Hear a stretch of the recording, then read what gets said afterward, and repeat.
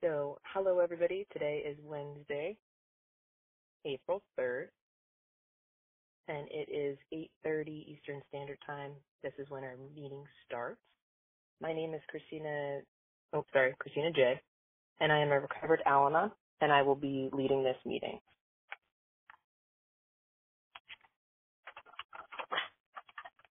All right, so we want to welcome everyone to our Al-Anon Big Book meeting. This is a step speaker meeting that meets every Wednesday night at 8:30 Eastern Standard Time. We're going to be studying the 12 steps by using the precise instructions out of the Big Book of Alcoholics Anonymous as they relate to us as Al-Anons. So let's get our meeting started. This is the original AA preamble. And AA stands for the book Alcoholics Anonymous. That's the textbook that we will be using tonight. And whenever I mention Big Book, it's referring to that book. So the preamble of the AA Grapevine describing the fellowship in 1940. We study the preamble with an open mind and an open heart to consider how it applies to Al-Anon. This helps us to stay focused on the message of recovery the pioneers intended while observing the traditions in action. Through the actions taken by the instructions of the basic text, we comprehend what the pioneers meant when they described the membership of AA, which is that they worked a program of recovery and they no longer drank. In our case, we no longer obsessively think, particularly when it comes to the alcoholic. Though continuous action and study of these principles, the understanding of the value of the original preamble reveals itself. We ask for your humble consideration of our sincere admiration of the pioneers of Alcoholics Anonymous. The simple hope is that we of Al-Anons will grow in the same clarity and unity that birthed the original 12-step fellowship, because without them, after all, none of us would be here. Okay, so the original AA preamble. We're gathered here because we are faced with the fact that we were powerless over alcohol and unable to do anything about it without the help of a power greater than ourselves. We feel that each person's religious views, if any, are his own affair. The simple purpose of the program of Alcoholics Anonymous is to show what may be done to enlist the aid of a power greater than ourselves, regardless of our individual conception of that power, what it might be. In order to form a habit of depending upon and referring all we do to that power, we must first apply ourselves with diligence. By often repeating these acts, they become habitual, and the help rendered becomes natural to us. We have come to know that as alcoholics, we suffer from serious disease, which medicine has no cure. Our condition may be the result of an allergy, which makes us different from other people. It has never been permanently cured with any treatment with which we are familiar. The only relief we have to offer is absolute abstinence, the second meaning of AA. There are no dues or fees. The only requirement for membership is a desire to stop drinking. Each member squares his debt by helping others to recover. An Alcoholics Anonymous member is an alcoholic who, through the application of and adherence of the AA program, has forsworn the use of any and all alcoholic beverages in any form. The moment he takes so much as one drop of beer, wine, spirits, or any other liquid containing alcohol, he automatically loses his status of a member of Alcoholics Anonymous. AA is not interested in sobering up drunks who are not sincere in their desire to stay sober for all time. Not being reformers, we offer our experience only to those who want it. We have a way out on which we can absolutely agree and on which we can join in harmonious action. Rarely have we seen a person fail who has thoroughly followed our program. Those who do not recover are people who will not or simply cannot give themselves to the simple program. Now, you might like our program or you may not, but the simple fact remains that it works, and we believe it is our only chance to recover. There is a vast fun included in the AA fellowship. Some people might be shocked at our seemingly worldliness and levity, but just underneath there lies a deadly earnestness and a full realization that we must put first things first. And with us, the first thing is the solution to our alcoholic problem. To drink is to die. Faith must work 24 hours a day, in and through us, or we perish. So in order to set our tone for this meeting, I ask that we bow our heads in a few moments of silence, and then prayer and meditation to pray and meditate, and then we'll follow that with the serenity prayer. And you guys can say that kind of to yourselves because I have it in presentation mode, but it's here for us. So a moment of silence.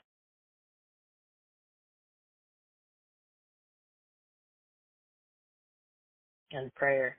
God, grant me the serenity to accept the things I cannot change, the courage to change the things I can, and the wisdom to know the difference.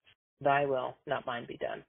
So I wish to remind you that whatever is said in this meeting expresses our own individual opinion as of today and as of this point, up to this point. We do not speak for AA as a whole. You are free to agree or disagree as you see fit. In fact, it is suggested that you pay no attention to anything which might not be reconciled with what is in the AA Big Book. If you do not have a Big Book, it is time you bought one. Read it, study it, live with it. Follow the directions in it and learn what it means to be an AA. And that is the end of the preamble.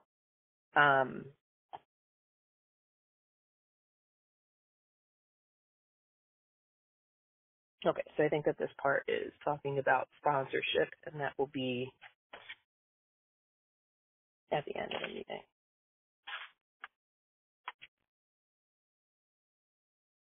All right, cool.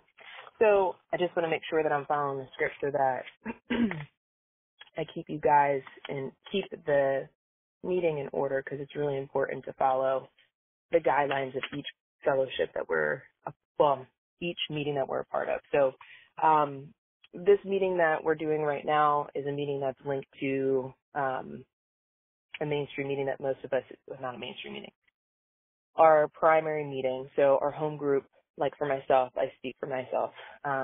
My home group is a meeting that's on Sundays at noon, and it's the Al-Anon Big Book meeting. And that's a meeting that was where I first was able to work the 12 steps and came to a new solution, which I desperately hoped was out there but didn't believe before I found it. So that is the meeting that I'm a part of.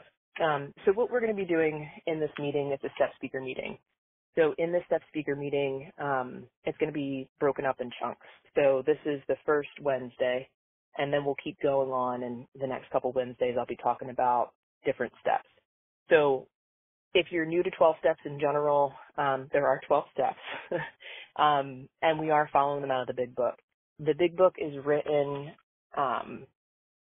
it was written in the 1920s. So that was when it first came out, and that's the book that we're reading. So we're doing the 12 steps from this book because the 4 founders who wrote this book were able to get recovered, and that's what we're following from. So, so that's what we're going to do. So this one is the first steps 1, 2, and 3. These steps are our decision steps. So what that means is, as Al-Anons, so it's been said that we think like the alcoholic drinks. So the alcoholic, the one that we're talking about, and specifically this book is written for, is a chronic alcoholic. Now that alcoholic is somebody, what that means is that person, when they take that first drink, it triggers an allergy. So they consume that first drink, and they want the second more than the first, and the third more than the second, and they can't stop. You know, they have every intention to just have a couple drinks and be done with it, but they have something in them physically that cannot stop drinking once they start. And we don't have that component as obsessive thinkers, so we think like they drink. What we have is a behavioral allergy, if you want to call it that. And when we take that first thought, we can't stop. And we're going to go on to the bitter end, just like the alcoholic does if they're chronic. And it gets worse. So that's the person that we're talking about when we talk about the chronic person. So the people who attend this meeting, who attend the meeting on Sundays, they identify as chronic Al-Anons. And that's that concept of obsessive thinking. You know, we think like the alcoholic drinks. And we'll talk more about that as we go forward. I am going to read out of the Big Book of Alcoholics Anonymous, and I'll kind of be referencing pages, but I'll be reading it kind of quickly. So just stick with me as we go through. We've got the title page, and when we get to the title page, it says Alcoholics Anonymous, the story of how thousands of men and women have recovered from alcoholism. That is who the audience is to. So when they first wrote this book, there would be a couple of people that were really struggling with the drinking, and they couldn't stop. Later on, we'll find this doctor who kind of was observing these people, and he saw that there was a certain amount of people, like maybe 10% of the alcoholics he took care of and treated. And, you know, a lot of people, they drank, and they did this program that this doctor had, and, nowadays it'd be called a recovery center, but back then, it was kind of just forming. And they got better and they kind of just went on, right? Like they were fine. They took the doctor's opinion and then they went. And then there's this 10% of people that like just didn't get it, like there was something that wasn't clicking. And they had this inability to stop. And this is what this doctor had called them, the chronic variety. So that's what the book is written to. But those people that kind of came about and that like they talked to this doctor, his name is Dr. Silkworth, we'll get to him too. They were realizing that they had something going on. So this spiritual thing started to develop amongst these people. And when they worked together, they were able to tap into some type of like, I don't want to say formula, some type of like format where if they followed it, they were able to get out of their obsessive drinking. And that's what this book is talking about. It's the collective opinion of all of those people. So by the time this book came into publication, there was 100 men and women. So those were the people that wrote this book. It's not just one person. It's a whole bunch of drunks, the chronic drunks that could not stop drinking. This Dr. Silkworth said, hey, like, I don't know how to help you. Like, you're doomed. Like, it's a seemingly hopeless condition. Like, I don't know how to help you. Like, human aid solutions won't help. Like, my medical experience, you're doomed, right? And those people came together and, like, they were able to figure out something. And that's what they wrote down in this book. Bill's the primary author of it, but he had to go through all of these people to actually write it down. And all these people had the same experience, strength, and hope. And that's what they've recorded in this. This is the 12 steps that they followed in order to stop drinking. And if we apply these same steps like these people did, and we, do the thinking rather than the drinking, and then we also can look at it too, because we're Al-Anons, we can look at it from the sense of seeing that this person's sick. Usually the people that we're affiliated with, we love these alcoholics. We love to hate them. And we can look at it from two different perspectives. So this book is really unique for us in that regard. Okay, so we've got the preface on XI. Because this book has become the basic text of our society and has helped such large numbers of alcoholic men and women to recovery, there exists strong sentiment against any radical changes being made in it. So the preface is talking about like the book hasn't changed. You'll see there's different editions. This is the fourth one, but the first 165 pages, I believe, remain the same. And then they just kind of added like things in the front and they changed the stories in the back. But that basic text has always stayed the same. They wrote it in the 1920s, I think 1920s, 1930s, and it has never changed since then because it works, right? Like it's kind of like it's been described as a recipe. These people have this pie, and they're just living their lives. They have this pie now. And these are the chronic drunks that could never formulate anything when it came to drinking. Once they started drinking, they could not stop. But if they learned how to make this pie and they could function in life, So they just go around and they have this beautiful pie and you'll say, hey, I want that pie. Like, how did you do that pie? And it's the same, the flour is the same, the sugar is the same, the bake time is the same. The ingredients haven't changed. The 12 steps themselves have not changed. And if we do it the same way that they did it, we'll get that same pie that they got. We don't have to be stuck in our obsessive thinking. Like there's a solution, and it doesn't have to be our obsessive thinking. All right, so the foreword of the first edition on XIII, it talks about the alcoholics being more than 100 men and women who have recovered from a seemingly hopeless state of mind and body. To show other alcoholics precisely how we have recovered is the main purpose of this book. For them, we hope these pages will prove so convincing that no further authentication will be necessary. We think this account of our experiences will help everyone better understand the alcoholic. Many do not comprehend that the alcoholic is a very sick person, and besides, we are sure that our way of living has its advantages for all. And that's it, right? Like, they've got this beautiful pie, and it's amazing. And it doesn't matter if you're alcoholic or not, like you look at that and you're like, man, that is something nice. It is something beautiful, right? And these are the people that were like hopeless. They couldn't stop drinking once they started drinking. And now they have this beautiful thing, right? And we'll learn where that comes from, right? Like, it's not them who makes that pie. They literally just follow like higher powers instruction. And we'll learn more about this spiritual stuff as it comes along. but it's not them that makes that pie. They just follow the instructions. And we'll learn more about that as we keep going. So step one in the 12 steps, it's on page 59. We admitted that we were powerless over alcohol and that our lives had become unmanageable. So for us, we were powerless over the alcohol, the alcoholic. We're powerless over how the alcohol has affected us in our lives. I'm going to kind of tie in a little bit of personal experience too to make it more real. And that's how we do it in this program too, is we share our experience to be helpful. Not to rag on anybody, because, we're all pretty good at that. If you've come to this program and you're a chronic Al-Anon, you probably are very good at that. I know myself, I can speak for myself. But, this concept of alcohol, it affected me in my home as a child. Not everybody has alcohol that's affected them as a child, but, like the alcohol came in and it affected the whole family. My dad most likely has that whole alcohol. He's been affected by it in the sense that he's allergic to it. So he would probably identify as a chronic alcoholic. I can't qualify him. He would qualify himself, and that's not something he works. So that's his choice. So he is affected by alcohol in the sense that he's allergic to it. And alcohol is still in the home. And then my mom is most likely a chronic Al-Anon, and she's affected by alcohol in the sense that she can't stop focusing on the alcoholic, and she just needs it to be a certain way. If only he didn't drink, then I would be okay. And that's how alcoholism has affected her, because even if he drinks alcohol, the reality is she's still okay. But her mind is warped in the sense that she can't see it different.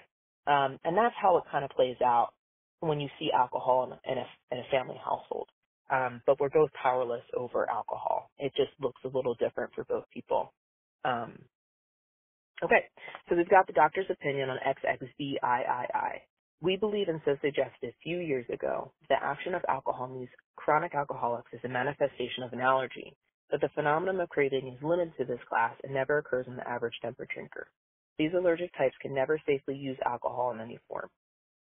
So for the alcoholic, they have this body component, and in their body component, they're unable to consume alcohol without having that trigger of that allergy. For an Al-Anon, it's very similar to a gambler. When we get to this, and I'll kind of come back to this. So steps 1, 2, and 3, these are kind of those decision steps. By the time we get to this program, our lives have really become unmanageable. We really see this concept of being powerless over alcohol because we're like nuts, like we're most likely isolated. Whatever relationships we have are very superficial. And if people are really involved in our lives, they're most likely sick too. Because as we progress in this illness, we get worse, not better. We try self-help books, we try like marriage counseling or relationship counseling. We try yoga, we try all types of different things. Trying to eat better, exercise, you name it, we've tried it. But something still keeps coming. We are that common denominator, and we start to see that, if thank goodness we get clarity in that regard. And we're really sick. We're usually really angry. We're really like not taking care of ourselves, because when you fixate on somebody else, you tend not to take care of yourself. And we're like angry. We're never content. There's something about us. We have like this anxiety, and we're just kind of like always trying to thread this needle, right? Like if only it goes this way, then I'll be okay. So steps 1, 2, and 3, and I'll kind of read steps 2 and 3 just so we get like a clarity over what they all are. These are action steps or decision steps when we first come into program. And we've just gotten so sick and so far into it that we can see there's something up. And we can't live with the thinking or without it, We really like to think. It's been said before that, like, our brains are like solver machines, and we love that. Like, if we could put thoughts in and just, like, chew on them all day, like, we would just be in heaven, right? Like, just being able to think all the time. You could put me in a white padded room and I'm good. I'm going to be thinking, and I'll be just fine because I like my thoughts. I like to play pretend. I like to play in reality. I like to do anything I can do with my thinking, but it destroys my life. It's like the alcoholic, they like that first drink, but then they drink the whole bottle and they're like, oh my gosh, I did it again. I said I wasn't going to do it. And that's how we are with our thinking. We're like, oh, that sounds nice. And we start playing with that thought and we're like, gosh, I spent hours thinking about this. I have so much other things I have to do. Here's one of those examples. I remember thinking about somebody else's laundry, and I couldn't stop thinking about it. And I'm like, oh, if it's clean, I'm going to tell him how he needs to put it away. You can put it in these shelves, you can put it in these drawers, but if it's dirty, I'm going to tell him how he needs to wash it. And I sat there and I thought about this laundry for 2 hours, and I had so many things I needed to get done, and I couldn't pull myself away from it. I mean, that's the kind of insanity that this illness brings you, is that, if you can't stop a thought and you just keep going with it, where you keep pushing other people with your thinking and your controlling and your managing, that's really something. And the fact that, I don't want to think about it, but I still do. And once I start, I can't stop. That's what we can relate to as a chronic Al-Anon, is when we start that thinking, we can't stop once we start. And then when we stop, say I go to sleep, I'll wake up and I'll look at the same pile of laundry and I can't stop thinking about it then. So if something else stops me, say just I pass out, I'm going to wake up and I'm going to start thinking about it again because I can't stop once I start. So 2, came to believe a power greater than ourselves could restore us to sanity. And then step 3, made a decision to turn our will and our lives over to the care of God as we understand him. I just kind of wanted to give a lump sum of those things so we can get that understanding. Those are our decision steps. We admitted that we're powerless over our thinking and that our lives have become unmanageable. And then 2 is came to believe a power greater than ourselves could restore us to sanity, right? I can't do this anymore. I need something else to come in. We'll talk more about what that higher power looks like, especially when we first start program. And then made a decision to turn our will and our lives over to the care of God as we understood him. We have to be willing to turn this over to something else because the common denominator is us. The problem resides in between our ears. We're what bring the problem. The problem is somewhere in here. So I have to use something else in order to get out of this, because if I continue using my brain, I'm going to stay stuck. Okay, so I'm going to head back into the big book, and I'm going to talk more on step 1.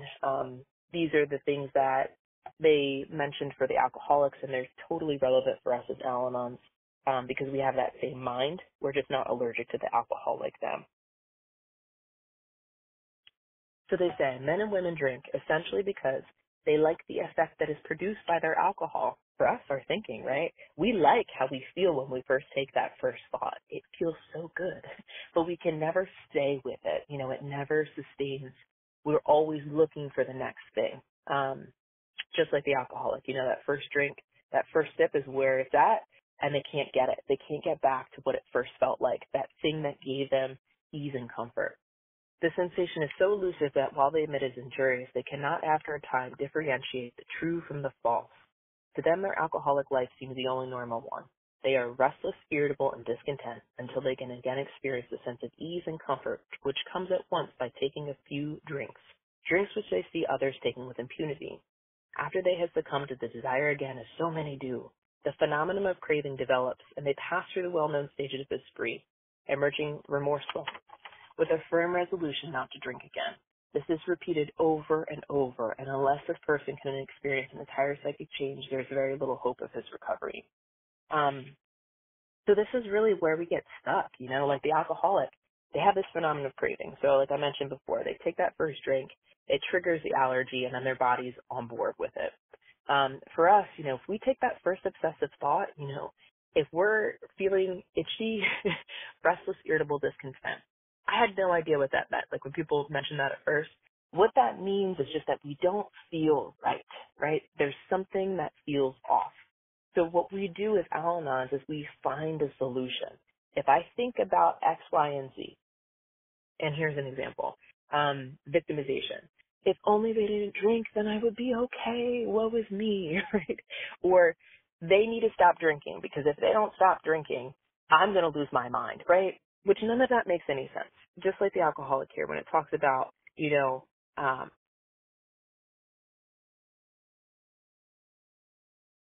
when it talks about this concept of they can't tell the truth from the false. So like it's not true that we need an alcoholic to stop drinking, right? That's just not true. They can keep drinking and we can be fine. But when it comes to us as these things, like we can't tell the truth from the false. So it seems real to us that they need to stop drinking. But that's our first thought. So when we take that first thought and we run with it, then we start thinking, oh, what would happen if they didn't drink? If they didn't drink, maybe I would be financially secure. If they didn't drink, maybe they would hold a job. If they didn't drink, maybe I wouldn't have to work so much. If they didn't drink, and then we would start thinking about all this stuff. And we could just sit there in this and think, right? Make them this ideal person that we want them to be and shove them all here and there. And we don't even have to talk to them, right? We could just be thinking about this all by ourselves. But then we have that resentment and that comes. And so that's that restless, irritable discontent. Whenever we're feeling, it's kind of like this itching inside of our chest. Somebody mentioned before, it's like spinning a kid toy, and it's like, you keep spinning it, and then it's going to go. It can't be spun anymore, and it's going to go. And that's how we are when we're feeling restless, irritable, discontent. Just like the alcoholic, their solution is drink. Our solution is think. I'm going to manage, control this person. I'm going to fix their life, and then if their life is fixed, then I'll be okay. But we never get to that point. It's not like we get that. And that's that elusive. It doesn't last. We might feel better for a quick second, making them be the bad guy, blaming them. And there's many different things that we do in our illness. So we all have different character defects. We can be the victim, we can be the perpetrator, we could be whatever it takes to get the job done, as long as we get that thought and we start going into it. That's where we can get to. So, it talks about being repeated over and over again. So we are progressive. We will progress in our illness and we will get sicker and sicker as time goes on. It's not going to be just, I could think about it on my own. It's going to be like, now I'm going to push buttons and I'm going to make this person do X, Y, and Z, or I need to leave this relationship because it's not giving me what I need. And, we just keep going with our thoughts. And it talks about needing a psychic change. So if the person doesn't have a psychic change, there's very little hope of their recovery. And that's that spiritual experience. They're starting to kind of touch on it. Now, spiritual experience, this is not a religious program. Religion has no place here. I can speak from personal experience. I had religion before I came to the program, and I still just couldn't reach a higher power. My higher power is the same as it was before program. Totally not relevant. Everybody has different things. But if I were to just force my religion on people, then people would be limited, and there would be no way that people could all have this program. Because this is something that happens to people on all sects, all denominations, all, rich, poor, it doesn't matter. There's so many people who think obsessively that to limit it to just one person, one personal group would be to squelch the fellowship. We need to bring this to other people everywhere because that's what we're called to do. And it's a spiritual experience. So that spiritual experience is this higher power idea. I just want to touch on this real quick while I'm here.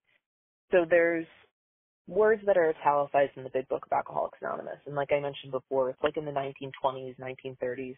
So they didn't have much money back then.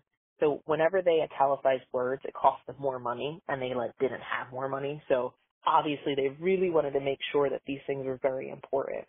And the only two times that there's italics in the 12 steps is on step 3 and on step 11. And it's that concept of as we understood him.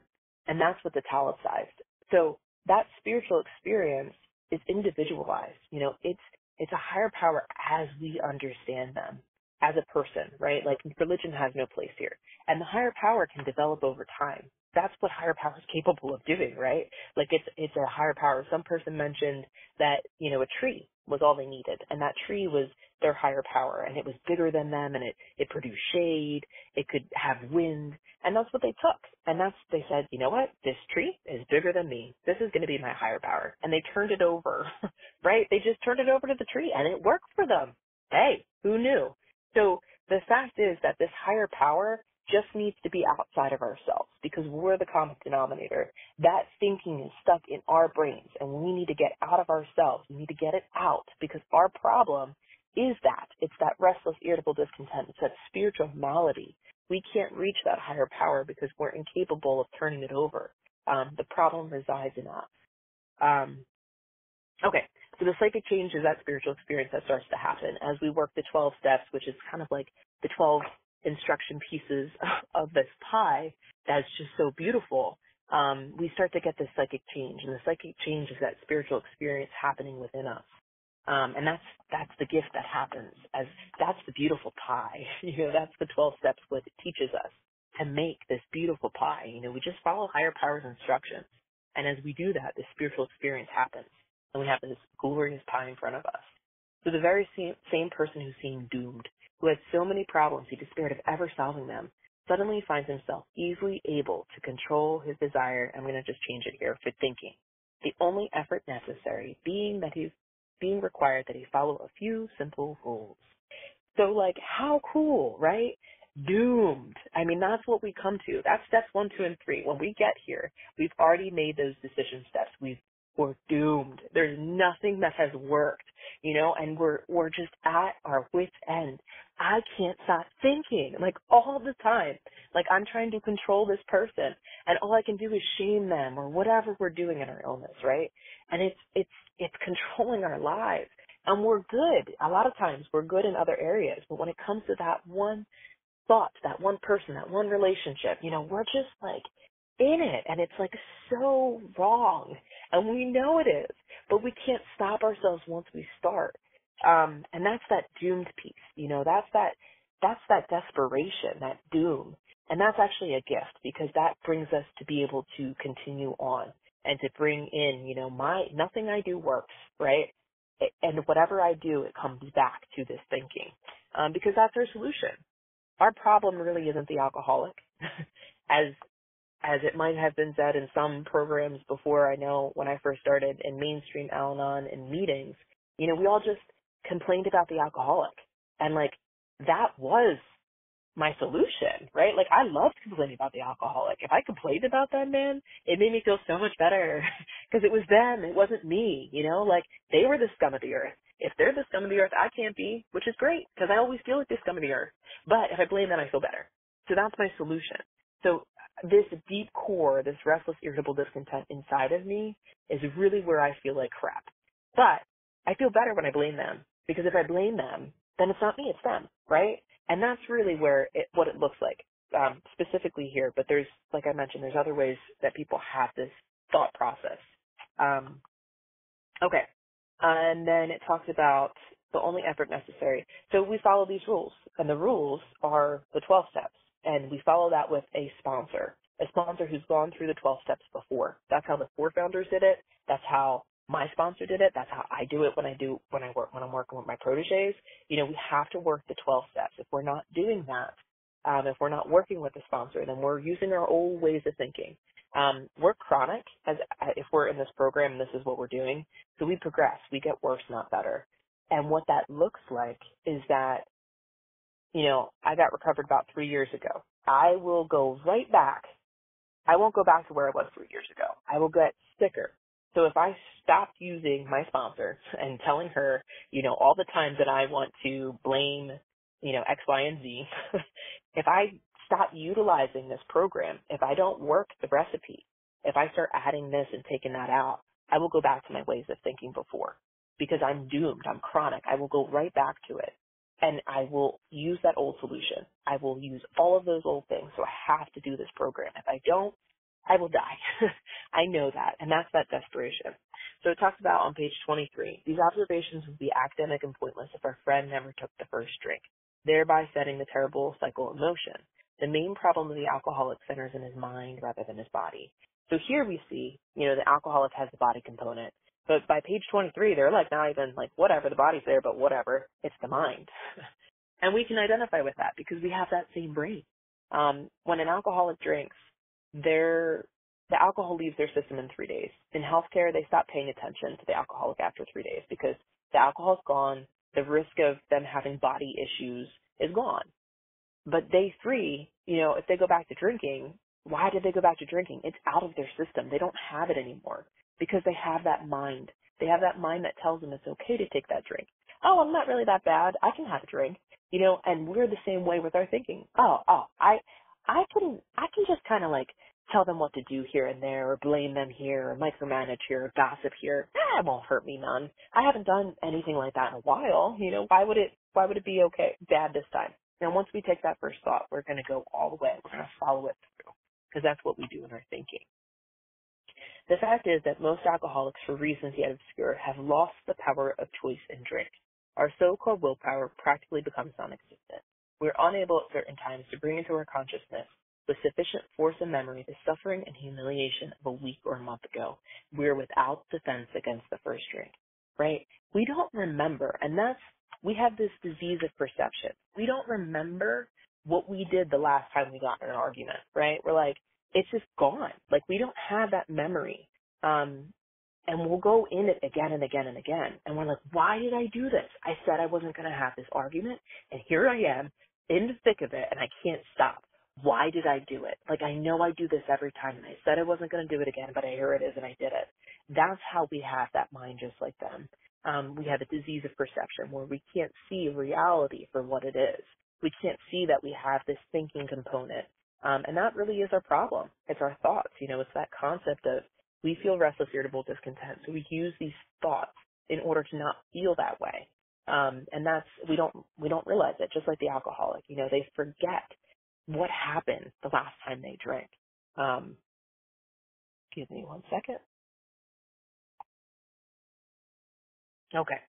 So when this sort of thinking is fully established in an individual with alcoholic tendencies, he has probably placed himself beyond human aid, and unless locked up, may die or go permanently insane. These stark and ugly facts have been confirmed by legions of alcoholics throughout history. Yeah. I remember somebody saying, it's like, we won't die of liver cirrhosis. Like, a lot of alcoholics, they die from the poison of alcohol, but we'll die alone and mad at the world and God for being there, right? And how true, because we blame. Like, we don't take credit for anything. We're the victim, or we're angry at people, or we're blaming them for whatever. And we're just always like, blah, blah, like just always got something to say. If only we could get our thoughts across and they would understand us, then it would be okay. We just have these ideas and we just go with them. And we'll get locked up, right? Whether it's, like just stuck in our own thinking around other people, like we're just as sick as they are. And if not sicker, but, even that might be my own thinking. Yeah. Okay. So step 2, came to believe that a power greater than ourselves could restore us to sanity, right? We can't do it. Our brains are the things that keep thinking. We have the spiritual malady, so we need to come into this point, like, it's me. It has to be me, because every relationship that I'm in, it's always bing, bang, boom. It's the same thing. This person's different, but I still have this issue. This person's different, but I'm still doing the same thing. And that's where we really see that we're the common denominator. On page 25, if you were seriously as alcoholic as we are, we believe there's no middle of the road solution. We were in a position where life was becoming impossible. And if we had passed into the region from which there is no return to human aid, we had but 2 alternatives. 1, go on the bitter end, blotting out our consciousness of our intolerable situation as best as we could, and the other was to accept spiritual help. So that's what we have here, right? We've got solution. Solution 1, we can continue to think and go on to the bitter end. And it's nasty. We've seen it. We're already in it. We know what that looks like. Or we can choose spiritual help. And what that spiritual help looks like is working these 12 steps. But we have to die to all of those old thinking. We cannot continue the way that we were. We don't get to run the show anymore. We'll learn this as time continues. Now it's higher power show. And we just kind of follow along, which is great too, because we'll learn how freeing that is. And that's really where we get that freedom. We don't have to find the solution. We just lean into higher power, and higher power does that for us. And we'll get there as we continue on. But as we come here now, we have the option. My solution, keep doing the same thing, bashing my head against the wall, or higher power solution, spiritual help. And we'll see what that spiritual help looks like. Once more, the alcoholic at certain times has no effective mental defense against the first drink. Except in a few rare cases, neither he nor other human being can provide such a defense, his defense must come from a higher power. Once again, it's the same thing. We can't stop ourselves. Our willpower is actually very strong, and that's kind of probably why we're stuck in this, because we'll go on to the bitter end. We will take it. We can grunt and bear it. We will do it.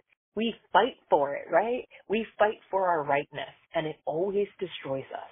And that's really why, we are this sick. we fight for that spiritual malady, right? And that's why we need to lean into a power that's greater than ourselves. Lack of power, that was a dilemma. We had to find a power by which we could live, and it had to be a power greater than ourselves, obviously. But where and how will we define this power? Well, that's exactly what this book is about. The main object is to enable you to find a power greater than yourself, which will solve your problem. So we don't have to look anywhere else, right? We look to this higher power, and we've got, the recipe, the 12 steps, the tools, they're here. And we get to use those in order to get to that higher power. But we need a recovered sponsor because, once again, we have that thinker. Our brain is there, and we have to turn it to somebody else so they can see when we're in it, because we can't see that, especially when we're first starting. We get a little bit more clarity. We can see when we're feeling uncomfortable, but we need somebody else in that process. And then we need to go help people, but we'll learn more about that. We need to ask ourselves but one short question. Do I now believe, or am I willing to believe, that a power greater than ourselves could restore us to sanity? As soon as a man can say that he does believe or willing to believe, we empathetically assure him that he is on his way. It has been repeatedly proven among us that upon this simple cornerstone, a wonderfully effective spiritual structure can be built.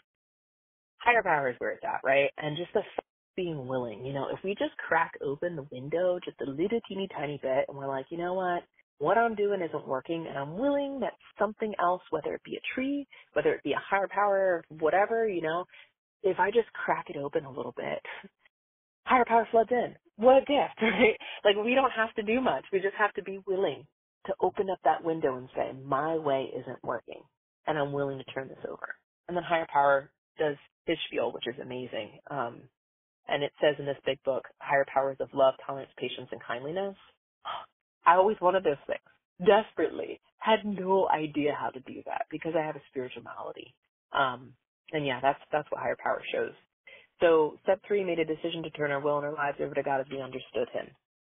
And this talks about on page 60. They talk about the alcoholic, the chapter to we agnostics, and our personal adventures, the before and after. They make 3 pertinent ideas. So that we're alcoholic, we couldn't manage our own lives. That's our step 1. That probably no power could have relieved our alcoholism. That's kind of in between. And that God could and would if he were sought, right? That's what it takes. We seek higher power, and higher power comes in. And we ask higher power what to do. And it's in this 12 steps. And as we do this, we go help other people. We go help other people that are suffering in their obsessive thinking like us. And as we do that, our insanity is removed, and we get clarity by helping other people. Like, what? Right? But it's a certain way. We can't do it the way that we used to do it, right? Because we always used to help people to get something. Like, I'm going to help you because then it'll make me look good. Look, I helped you. I look so good right now. But it doesn't work like that. We help other people because we know what it's like to drown ourselves in a kiddie pool of thinking, right? We think we're in this giant ocean, and here we're just in a shallow end, and we're just drowning ourselves in our self-pity, in our resentments, in our fears, and all of this mucky stuff. We're just there, like, drowning ourselves. And somebody comes along and says, hey, you're in a kiddie pool, and you're drowning yourself, and we're like, what? And just them saying that, right? Like, you're obsessively thinking, and this makes no sense. You're not being rational. Somebody being truthful and revealing that, that's where we start to realize, like, hey, like, wow, maybe there is a different way. Maybe I don't have to do this. Maybe there's another solution.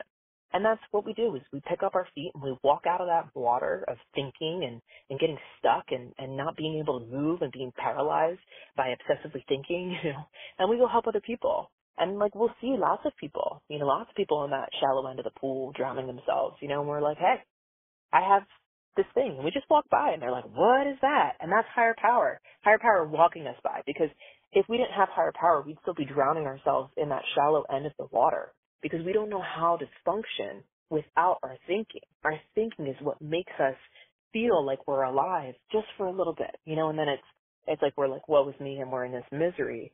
But yeah, that's what higher power is able to do for us. Being convinced that we're at step 3, which means that we decided to turn our will and our life over to God as we understood him. Just what do we do by that? And just what do we mean? So page 62. This is the how and the why of it. First, we had to quit playing God. It didn't work. Next, we decided that hereafter in this drama of life, God was going to be our director. He is the principal, we are the agents. He is the father, we are his children. Most good ideas are simple, but this concept is the keystone of the new and triumphant arch through which we pass to freedom. That's what this book gives us. We have freedom, right? And it like that concept of drowning ourselves in our own thinking in this like shallow water, right? There's no freedom in that. But it's all we know. It's our only solution. We're so sick and that's all we got, you know? We're like bottom feeders and we feel so awful and we just blame others, criticize, play these games because we have nothing else. Our lives have become unmanageable. But there's freedom. And that's what the higher power shows us. You know, that's what these steps show us. That we don't have to live in that. There's a new way to live. And thank God. Thank God we don't have to stay in that. Okay. So when we sincerely took such a position, all sorts of remarkable things followed. We had a new employer. Being all powerful, he provided what we needed. If we kept close to him and we performed his work well, established on such footing, we became less and less interested in ourselves, our little plans, our designs. More and more, we became interested in seeing what we could contribute to life. As we felt new power flow in, we enjoyed peace of mind. As we discovered we could face life successfully, we became conscious of his presence. We began to lose our fear of today, tomorrow, and the hereafter. We were reborn. Oh my goodness. What a promise, right? These are the third step promises on page 63 of the big book. And like, what a gift. And, you know, like, fear defined us in our illness. I can speak for myself, you know, like, when I was in my illness, I was afraid of everything. You know, I remember going to work and I'd be like, oh my gosh, what are people going to think of me? Am I going to perform well? You know, what if I don't? This, and that. Do I look okay? Did I pluck my unibrow? You know, like I would think about such weird stuff. And I would like not be able to stop thinking about it. You know, I go to the bathroom and I look in the mirror, I'm like, oh, everybody can see, oh, I still got a hair there. You know, I was focused on just stuff. You know, I was afraid of everything. I was afraid of my own shadow. But I didn't want anybody to know that, right? Like I held my composure. But that concept, you know, afraid of today, tomorrow, and hereafter, but we don't have to be. There's a new solution. We don't have to insert our old ways of thinking. And that peace of mind, you know, all of these things come as we start to pull ourselves out of that water, you know, and just the realization that we're in it is where we get to be. You know, we're so desperate and we're looking and we're seeing that we can't stop thinking and we're just stuck in obsessing about other people, right?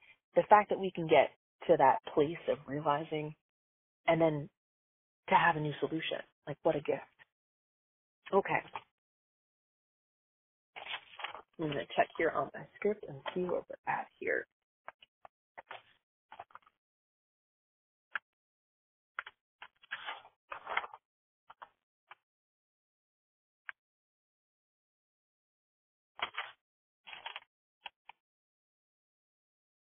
I'm trying to do math in my head and figure out.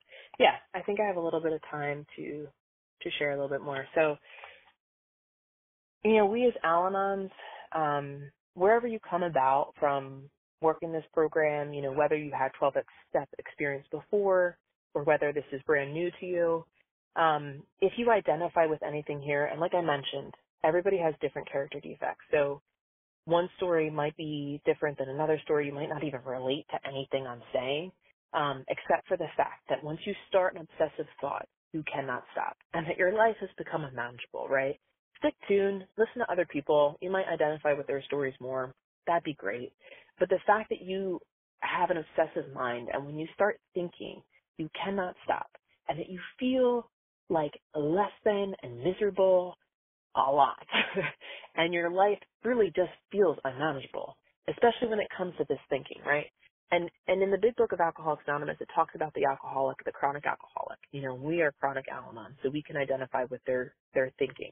And there's many other fellowships too, that And so when we can relate to that, it's that concept that, like, we have this powerlessness over it all, and it's like we just feel so itchy, we just can identify with that, and we have to do something, right? Whether it be rage, whether it be victimization, whether it might be resentment, whatever it is, the fact that we feel like we need to do something because we feel so restless, irritable, discontent, we just feel so wrong in our own skin. That really is an illness, the fact that you can't stop inserting thoughts because you feel like you need to. Like, if you don't do it, then you're not going to be okay. I mean, that's identical to the alcoholic, with their drinking. They need to drink and they can't stop, and it's like that gives them their ease and comfort. The fact that thinking gives us ease and comfort, right? Like, that's an issue, right? The fact that we can't function without obsessively thinking about other people, solving other people's lives. Even if the person isn't around us, we're still thinking about them. That really shows the illness that we have. Okay, so we have this in a preamble. So I'm going to talk about sponsorship and kind of follow up to the end of the meeting. If there's a little bit of time left, I'll come back and mention some more stuff. Give me 1 second.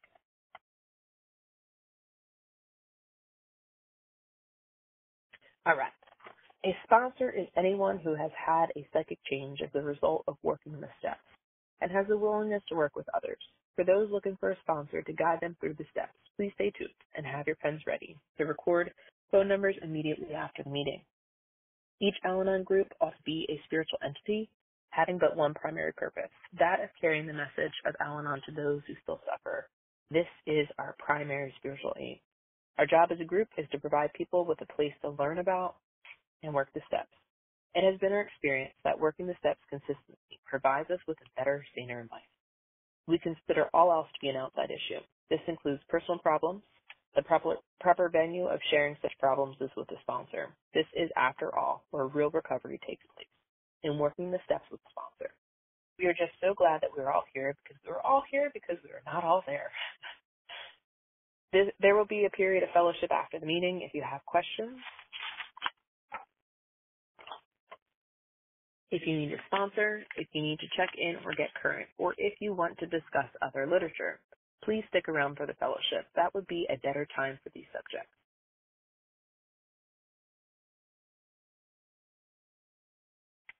Okay. So I think I have a couple of minutes. I just wanted to mention this real quick. So this is a step speaker meeting, which is kind of like a certain kind of format.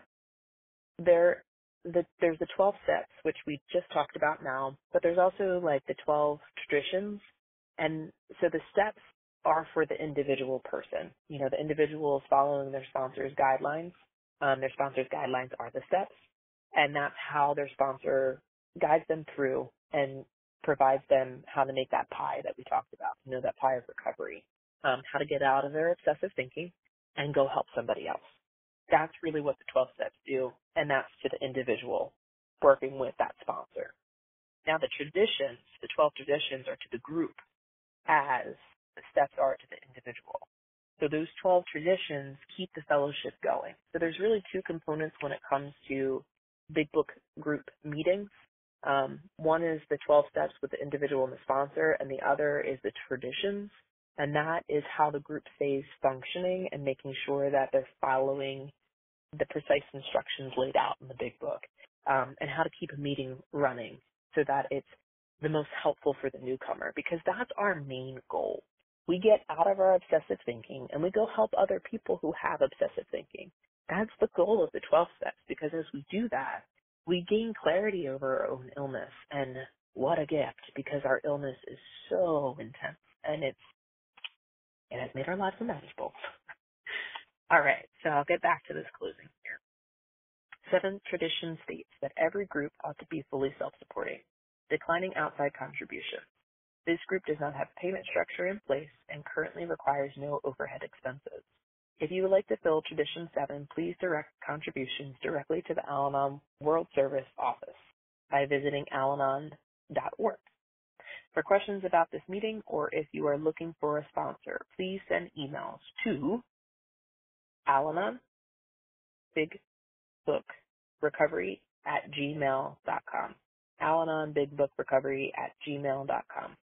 Recordings can be accessed on YouTube by searching the @ symbol, Al-Anon Step Speaker in the YouTube search box. If you are interested in other Al-Anon meetings that follow the Big Book, please visit www.alanonbigbooksolutiongroup.org. www.alanonbigbooksolutiongroup.org. All right. So reading from the Big Book on page 164. Our book is meant to be suggestive only. We realize that we only know a little. God will constantly disclose more to you and to us. Ask him in your morning meditation what you can do each day for the man who is still sick. The answers will come if your own house is in order. But you obviously cannot transmit something that you haven't got. See to it that your relationship with him is right, and great events will come to pass for you and for countless others. This is the great fact for us. Abandon yourself to God as you understand God. Admit your faults to him and your fellows. Clear away the wreckage of your past. Give freely of what you find and join us. We shall be with you in the fellowship of the Spirit, and you will surely meet some of us as you trudge the road of happy destiny. May God bless you and keep you until then. Now let's go ahead and have a moment of silence for the Al-Anon who still suffers, that person who is still drowning themselves in the shallow end of the water and doesn't know. Know that there's a new solution, followed by the Lord's Prayer, or a prayer of your own choosing said in silence.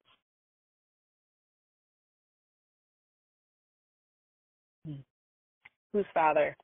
Our Father, who art in heaven, hallowed be thy name. Thy kingdom come, thy will be done, on earth as it is in heaven.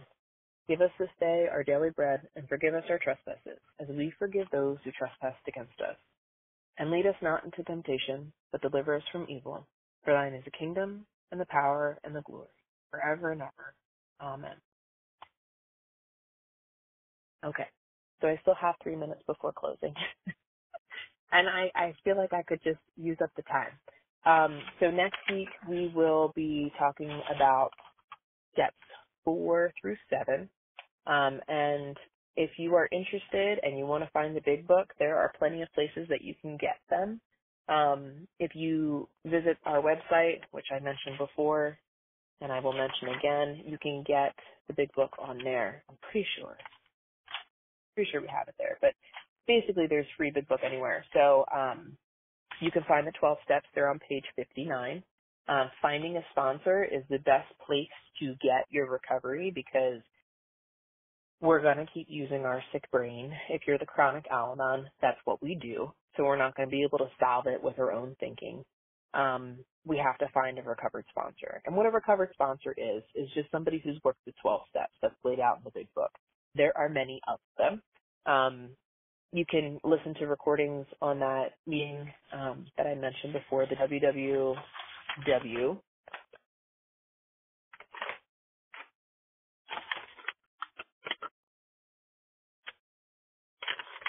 Sorry, my pages have front and back. So www.alanonbigbooksolutiongroup.org. So if you go there, you'll find a whole bunch of recovered sponsors. You can ask them questions. They love to answer them. As recovered sponsors, we get more help from talking to newcomers, and newcomers might get from us because what we're doing is we're gaining clarity of our illness. And that's what people get to do. You know, as a recovered sponsor, you work the steps and you help other people. And through helping other people, it's like higher power gives you more clarity of your illness. And then you're able to let go more of your ego and more of your selfishness and learn more about higher power, because higher powers of love, tolerance, patience, and kindliness. And as we help other people in an authentic way and not the way that we used to do it, we gain that from higher power through helping other people. And we gain that clarity, which is just super fantastic. So yeah, next week will be 4 through 7. If you want to read the 12 steps, they're on page 59 in the Big Book, and look forward to it. I am going to end 1 minute early. Oh, no, one time. So I'm going to push *1 and end the recording.